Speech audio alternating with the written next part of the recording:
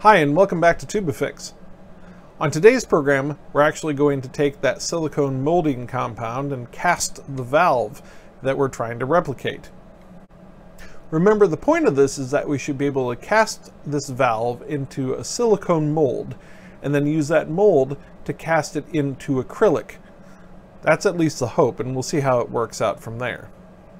I talked in the last video about working on casting this valve, the first valve, into acrylic so that I can try to use that as a third valve as acrylic valve. So the very first thing we have to do before we cast this is kind of talk about the procedure. So I'm going to put this valve into this container, I believe this container, mix up some of the OOMOO 30 silicone rubber compound, pour that in around the valve and let it set. Then I'll be able to pull the valve out of the silicone rubber compound, and that will leave behind a mold. That mold then I can then pour acrylic into and cast a replicate of this. Now I got a couple problems.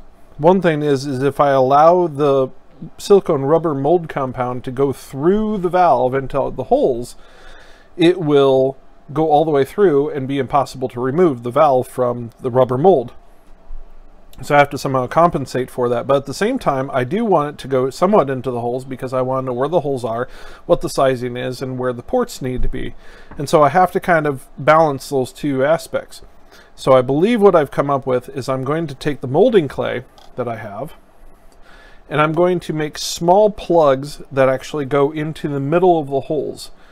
Those plugs will stop the silicone rubber mold compound from going all the way through and will allow it to just go into the hole on both sides, but not all the way through to join.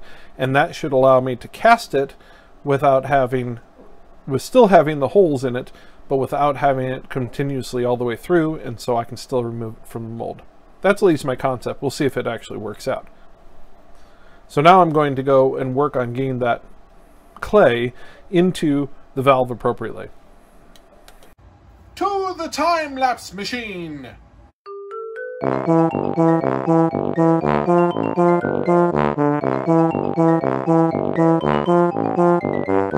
So as you can now see, I now have it in here, in all the holes of the valve.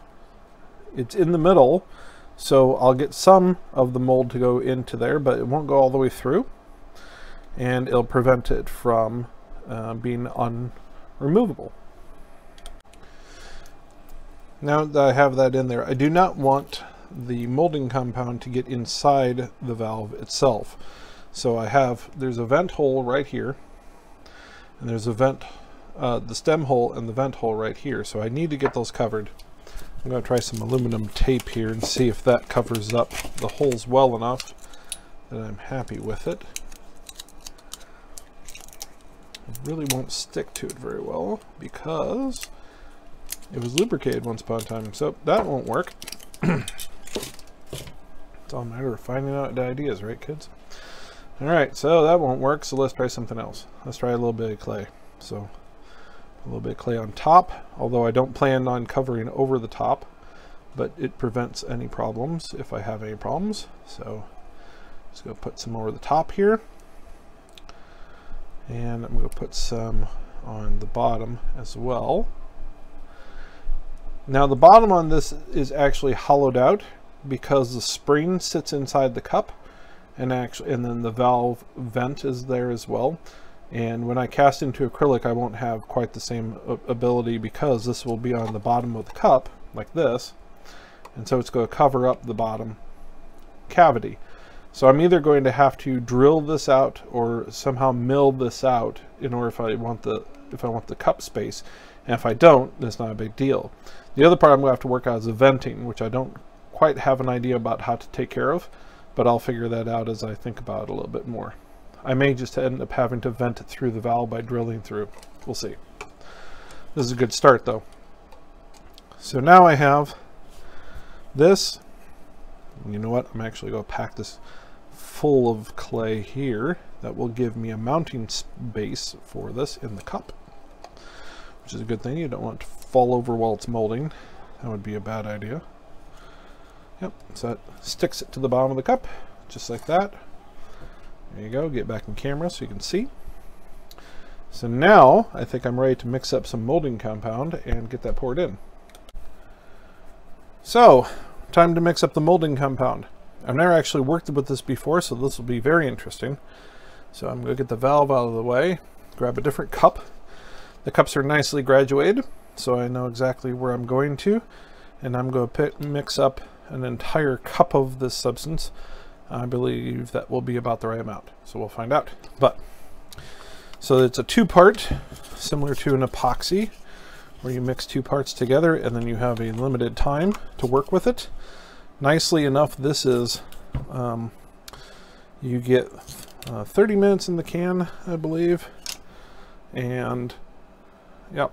So you get 30 minutes to work with it, and it's fully cured after 6 hours. So we actually get lots of time to work with it. 30 minutes is more than enough. So I'm going to measure out a half cup of this, which is the blue.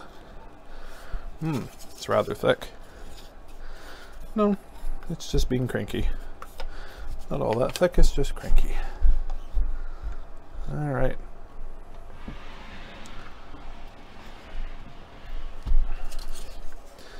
Wow.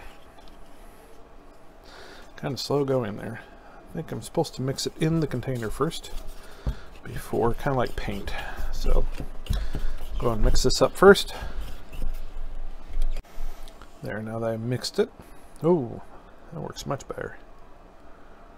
And we'll go exactly to a half cup right there. Oop, a little bit over a half cup. That was my mistake. That's all right. We'll just do a little bit over a half cup for the next one. Put the cap on this one. Well, let's get that poured in. See, isn't that fun? Look how fun that is. You thought your crafting days were over once you got out of school. You were so wrong. There's so many neat things you could do. So we need a little more than a full cup of this. We have a little more than a half cup of the other stuff. There. Okay, stop now. Woo, what a mess. All right. So, a beautiful pink and blue combination here. I'm going to wipe off the stir stick from the pink. Hopefully this is fairly non-toxic. It did not require, it doesn't have much of a scent at all to it. I thought it would have like a vapor, but it really doesn't. So clean it off my fingers just in case it gives cancer, but it doesn't, it's not supposed to. So I think we're fine there. So now stir this up.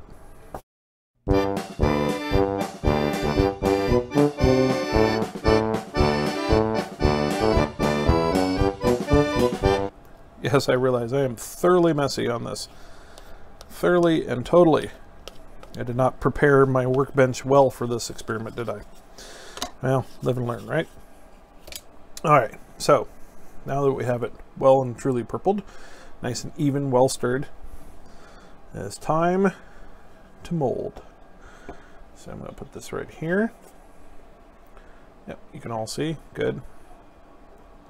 It's the hardest part with these videos is I always have to make sure that whatever the hell I'm doing, what I'm talking about, you guys can see too. It's always a bit of a pain, but I do it for your benefit as well as mine.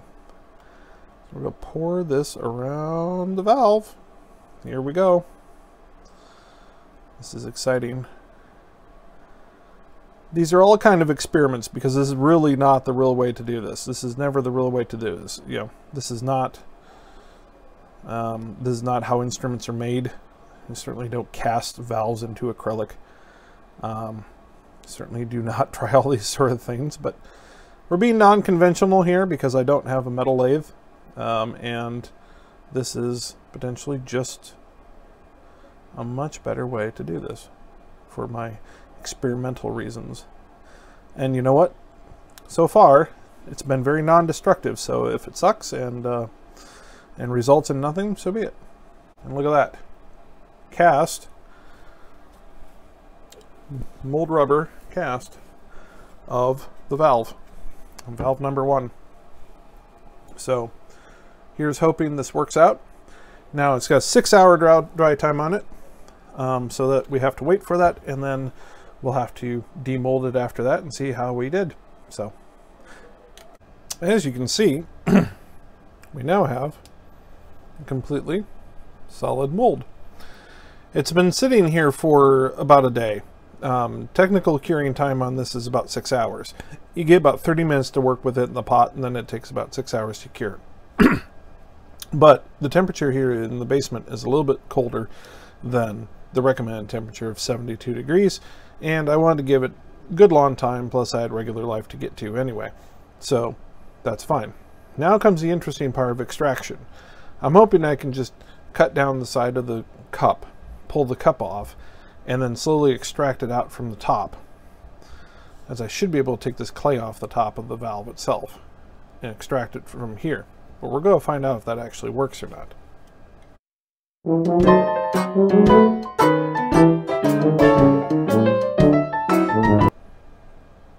So after struggling with this for a good minute, I realized that that's not going to happen quite like I had hoped. I had hoped somehow I could pull this away. As you can see, you can kind of pull it away from the valve, and I could extract it out directly out of here and just kind of wiggle it out. But because, if you remember right, the molding will actually go into the valve, I actually have a problem. I can't get it out because those fingers are going into the valve holes. So what I'm going to have to do, which if I thought about logically was the smart way anyway, so what I'm going to have to do anyway is I'm going to have to cut it down the side of the mold all the way down and peel it back. And when I go to cast, I'm going to have it wrapped so that it holds the mold together and it casts properly.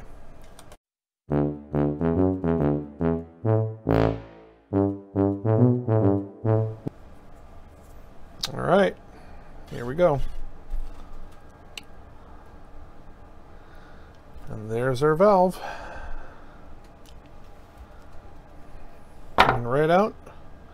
And as you can see, the inside of the mold has, come back here, has the fingers that we had hoped to have. Not all the way through, but enough that you can tell exactly where they should be, which I think is pretty fantastic. So I'm pretty happy how that turned out. I wish I could have had a mold that had the holes go all the way through, but I don't know really how I would accomplish that without severely compromising that mold or having some sort of problems cutting it out. I think what I'll be able to do is after I cast it into acrylic, that the fingers going into those holes will be enough that I can fit an appropriate drill bit and drill it the rest of the way through. That's the hope, at least. We'll see if it actually works out that way in practice or not. Next time on the program, I haven't decided exactly what I'm going to do next, but either I'm going to work on that lead pipe and trying to bend that into shape, or we'll work on casting some acrylic. Thanks for watching. Come back again and see how we're doing next time. Oh, and if you haven't yet, please subscribe.